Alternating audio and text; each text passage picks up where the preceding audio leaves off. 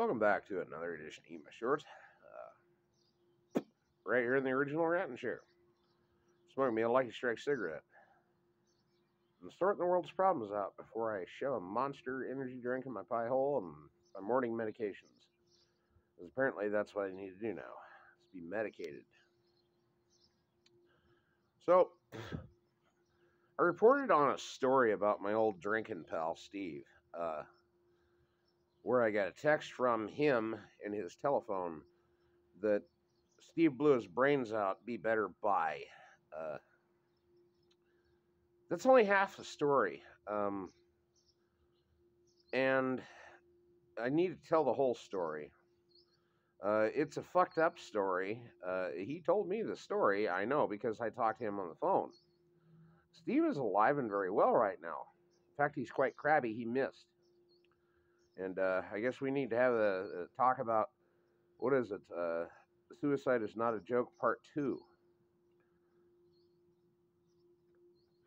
And I know you're going to think, well, Joe, you're making this fucking story up. No. Trust me, I'm not. uh, if I wanted to make this up, I could probably make it a lot better. But this is the fucking truth of the matter, and this is really fucking. It was like hearing a voice from the dead. I'm like, old man, aren't you dead? And he's like, yeah, that's what that cocksucking nurse told everybody. The fucking bitch. So I took out my little 25 automatic. I committed suicide, and I woke up in the goddamn hospital.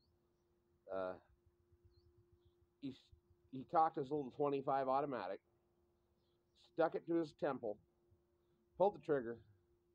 The bullet bounced off part of his skull, bounced out the back of it, created a skin flap, right?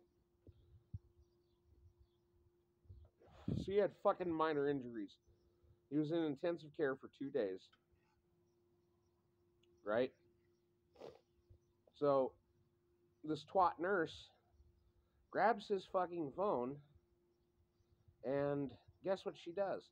She texts me and his quote unquote asshole little brother. The only two people he ever talks to on his phone, me and his asshole little brother, saying Steve blew his brains out, be better, bye.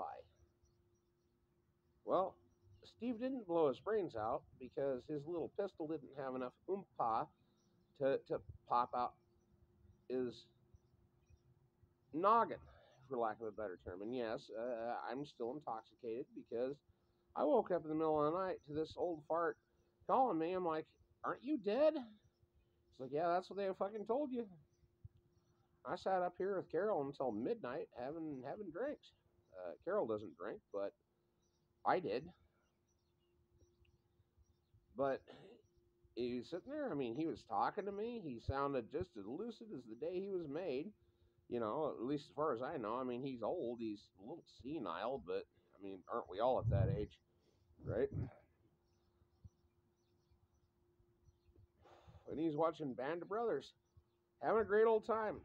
You know, we're discussing the finer point of Colonel Winters and why he didn't drink until the end of the show, and his pal that always did drink too much and got in trouble for it. You know,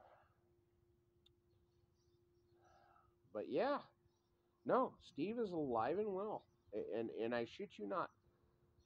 And the thing that really is just a gasser to me, like about this whole thing, is I'm like, well, don't do that again. He's like, the next time I do it, I'm sticking that fucking pistol in my mouth.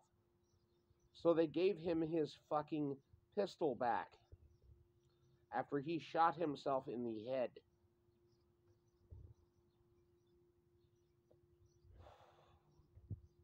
I'm being quiet right now because I want that to sink in. Not just because I'm still moderately intoxicated. I need a liquor store. One opens up in 4 hours.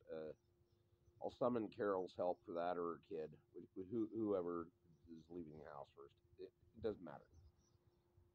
Okay, so a little recap on this. Steve pulled his pistol out of his storage unit, went to his motel room after he got off the phone with me getting drunk that night, shot himself in the head. The bullet did not kill him. He woke up out of the emergency room after some twat nurse at the VA texted me and his little asshole brother, as he calls him, okay, saying, Steve blew his brains out, be better, bye. Well, we were all worried he was dead, the whopping two of us, the only two people apparently that care about the old fart, okay? And now he's back at his motel room that he shot himself in the head in on his last tall boy a beer, fucking talking about getting a glass of water and going back to sleep. So let that be a lesson to you, children. Suicide is not a joke. Part two, because I mean, he told me all about it. And the thing was, the kicker of it was, he's like, God damn it, if I wasn't such a lousy shot, I wouldn't be talking to your dumbass on the phone right now. I'm like, well, I missed you too, you old fuck. You know? But yeah, I'll be a son of a bitch. And, I guess, fuck, we need a word of the day for this one. How about red-assed baboon? Because apparently they have blue-assed baboons, according to Guardsman Om.